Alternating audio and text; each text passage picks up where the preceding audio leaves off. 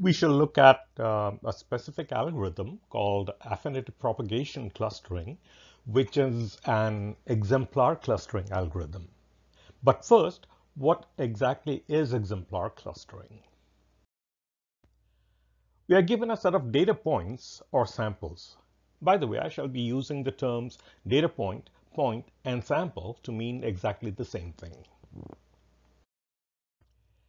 This is the outcome of exemplar clustering. Points are assigned to exemplars. The exemplars are shown within circles. There are 4 exemplars here, colored red, blue, purple, and green. The rest of the points are assigned to any of the 4 exemplars. Each point is served by one and only one exemplar. Here in this figure, each line connects a point to its own exemplar.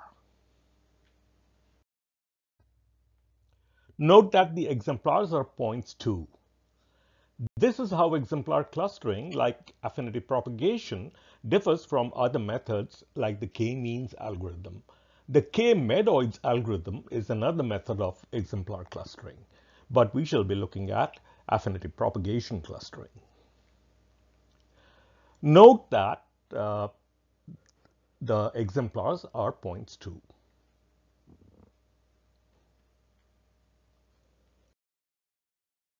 Affinity propagation clustering was first published in this paper in 2007. Script n is the set of all data points. N is the cardinality of script n, that is, it's the number of data points. And lowercase n and m are indices of data points in n.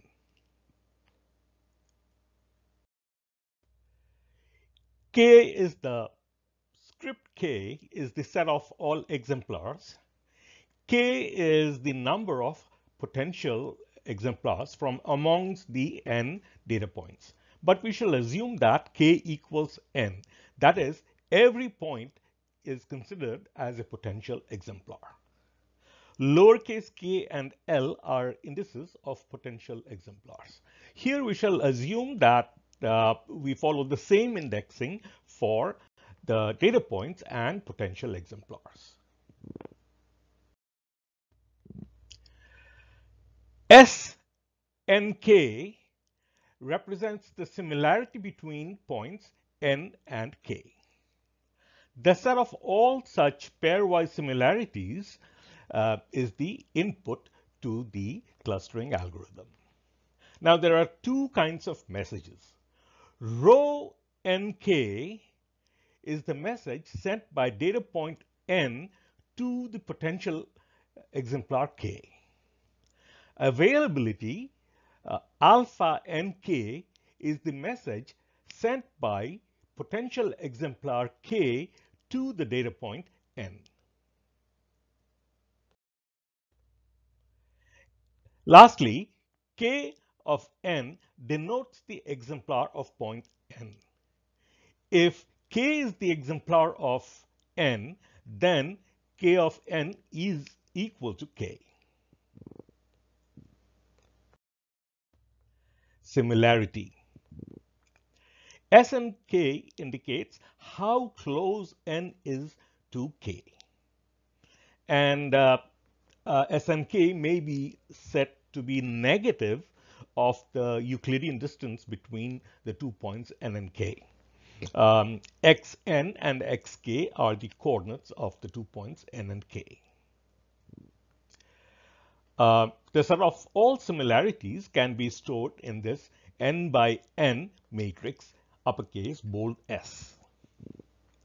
And S need not be symmetric. In other words, S and K may not be equal to SKN. So distances can be replaced with any divergence. Self-similarities, SKK, can either be initialized to 0 or assigned using some heuristic approach.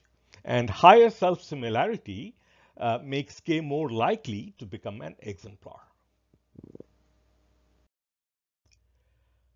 The objective of this algorithm is to maximize the summation over every data point n of the similarity between n and its exemplar k of n.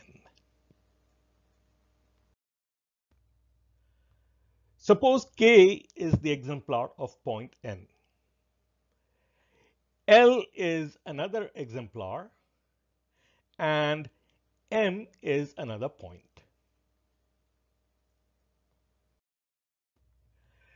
The similarity SNK is included in the objective. However, SNL and SNM are not included in the objective.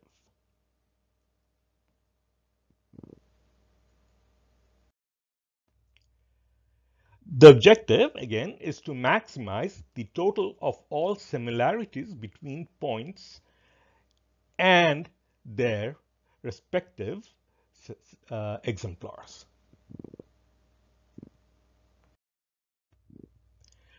For a point to serve as the exemplar of some other points, it must be its own exemplar.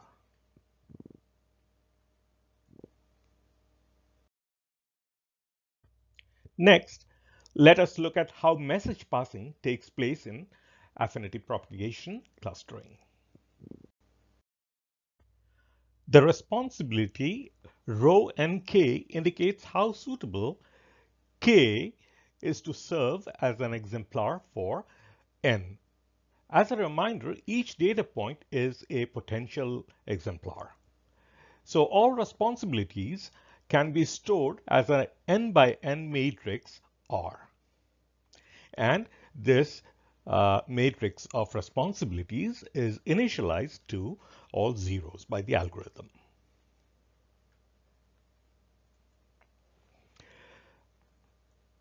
Now, this is how each responsibility, rho and k, is computed. Rho and k, that point n sends to exemplar k includes the similarity SNK. Naturally, because the more the similarity between the two, n and k, the better suited k is to serve as an exemplar for n. From S and k, we subtract alpha nl plus SNL of another potential exemplar L.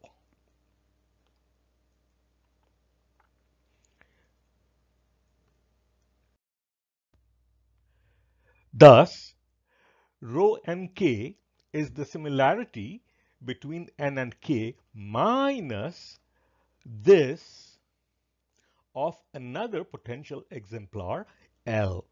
Which potential exemplar L? The one which is best suited to serve as an exemplar of n other than k itself.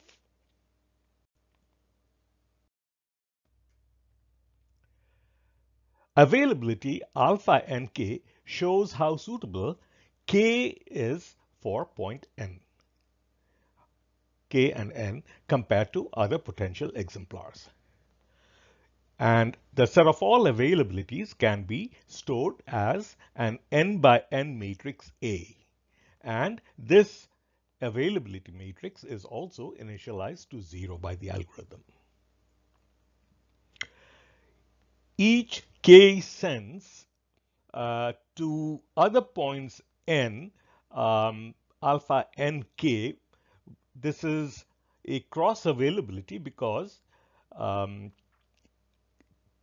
n is not equal to k. And there is also self-availability, alpha kk, which the potential exemplar k retains, that is sends to itself, and that's given by this expression here.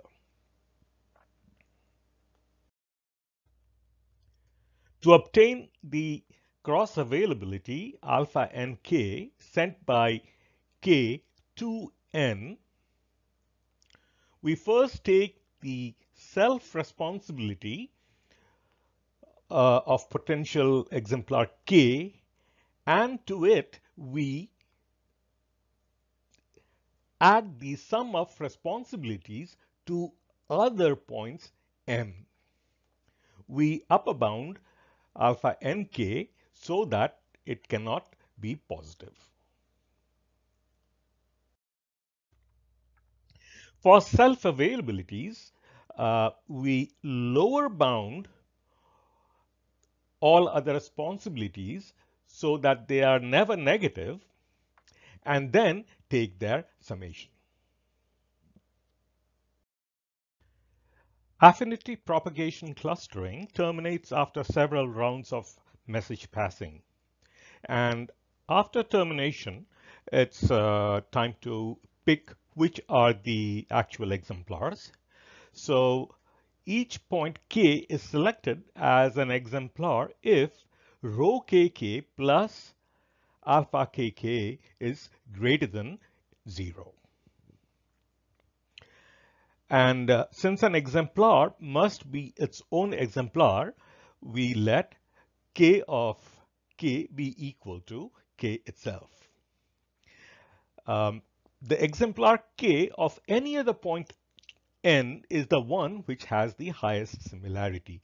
So that k of n, where n is not an exemplar, is argmax over k of similarity s nk.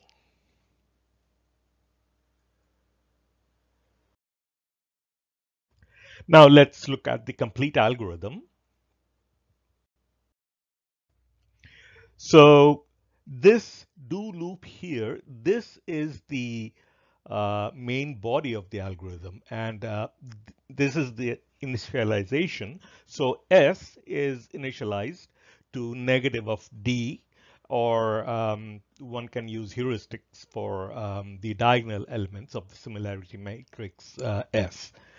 The responsibility matrix and the availability matrix, both of these are initialized to zeros. And so for every point n, this is what we do. We send out the responsibilities. And then for every potential exemplar, we do this for the self availability and for the cross availability. And so this is carried out several times. And then we finally identify by adding up rho kk and alpha kk. If it's greater than 0, then we identify that point k as an exemplar.